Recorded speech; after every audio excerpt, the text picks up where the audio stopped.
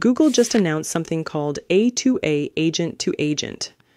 It's an open protocol that lets AI agents from different platforms work together, not just talk, but actually share tasks, pass data, and coordinate workflows securely without needing custom integrations. Right now, most AI tools are stuck in silos. Your HR chatbot, finance automation, or support bot can't collaborate unless someone wires everything together manually. A2A changes that. It gives agents a shared language to interact across systems. With A2A, agents can send tasks to each other, update status in real time, handle long-running workflows, and even share audio or video streams if needed. This isn't just about one-off actions.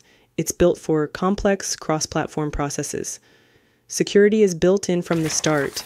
A2A uses OAuth 2 for authentication, role-based access control, policy enforcement, and full audit logging. That makes it safe for regulated industries like healthcare and finance, where traceability matters.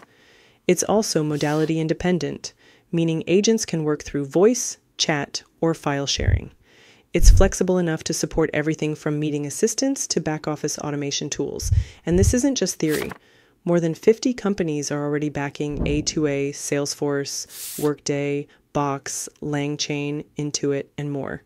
These are platforms that run core business operations. So why does this matter?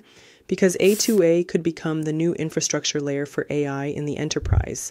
Instead of coding every integration, we'll let agents collaborate on their own securely, reliably, and at scale. If you're working on AI strategy or enterprise automation, this is worth watching closely. A2A isn't just a new feature. It's a shift in how intelligent systems will work together moving forward.